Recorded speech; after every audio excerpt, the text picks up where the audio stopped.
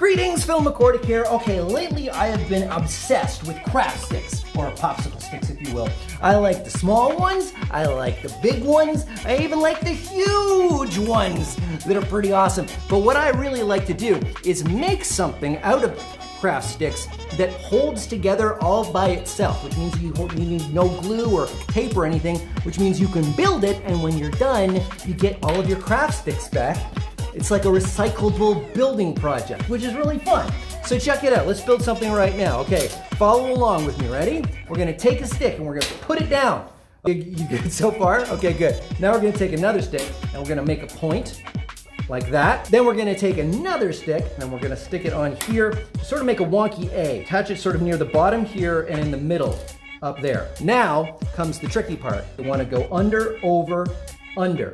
And this is actually easier to do if you do it on a rug or on your mattress or something, because a soft surface will let you push down a little bit and it might make it easier. So what you do is you go under this one, over that one, and here's the tricky part, is you want to get it under that one. So you hold it down, and then you pick this part up, and you twist it until it all stays together, and ta-da!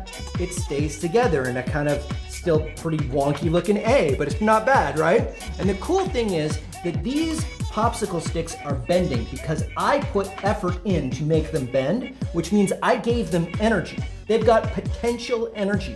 And right now the elastic force of those craft sticks are bending and they want to snap back, but they can't because they're all woven together. So the energy I put in has been stored. It's been stored in these sticks. And all they need is to slip off somewhere, and if they do, it explodes. Pretty cool, right? All right, let's try another one that's a little bit more of a box shape. We're gonna take two blue ones, and we're gonna put them on the top and the bottom, and then we're gonna take two red ones.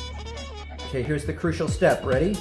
There you go. Whoa, so cool. Okay, so that's not the trick. Here's the trick. What we want to do is we want to weave a final stick under the under one, then over this one up here, like that. This part's pretty easy, and then it gets much more tricky when you get to the end here. What I like to do is slide this one off so that you can stick this one up, and then you can stick this corner like that, and then you put it together like so. And there you go. You've made a window or a side of a wall that you can make a house out of or something. Check it out. If you make a bunch of them, you can kind of put them together and you can make maybe a building or a structure. You gotta be careful though, because they are still, nothing is attached and they will completely come apart if you're not careful. But you can make that, or you can make like a ramp. If you wanna like put some cars on it, you put a piece of paper on top and you can have a ramp for your cars. And then when you're done, all you have to do is slip them apart, and it all comes apart, and you can save your craft sticks for later. This moment of science brought to you, actually it's more of a moment of engineering than science. But anyway, it's brought to you by Duncan from Grand Junction, Colorado. Hey, Duncan from Grand Junction. I like that. And from Tommy in Hugo, Minnesota.